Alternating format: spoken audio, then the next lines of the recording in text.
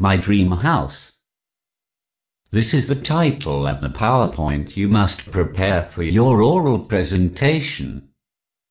Why the title My Dream House? Because you are going to describe a house you would like to have. Remember that in this description, you must use the vocabulary we've studied in class, as well as the place prepositions and anything else you like. How to prepare your PowerPoint. These are the instructions to prepare your PowerPoint. Number of slides. Yes, the number of slides you must use are from 8 to 10. No more. So choose well what you want to show. 1 presentation slide and 1 closing slide. Don't start the presentation showing anything.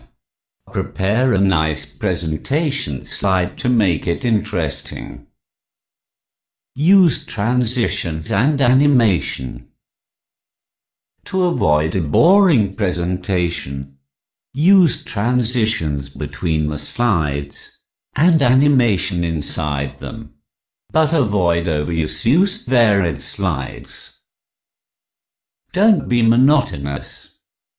Use different models of slides, and the presentation will look nicer. Few words in the slides. This means that you mustn't write the descriptions in your slides. Just a few words will be enough. Otherwise, the listeners won't pay attention to you. They will be reading the text. Content.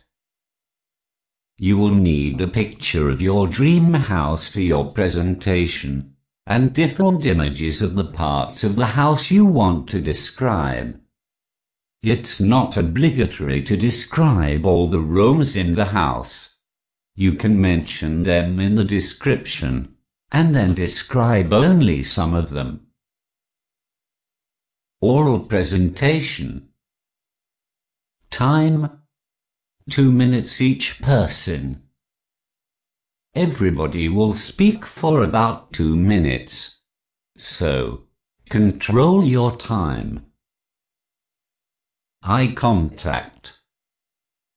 It's important to look at your classmates when you are describing your house. They are your audience. Use the PowerPoint.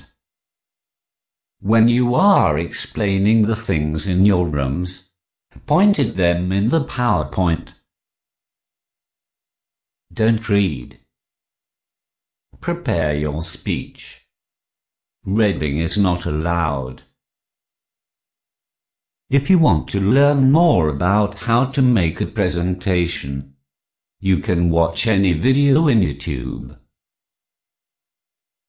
Enjoy your presentation and good luck.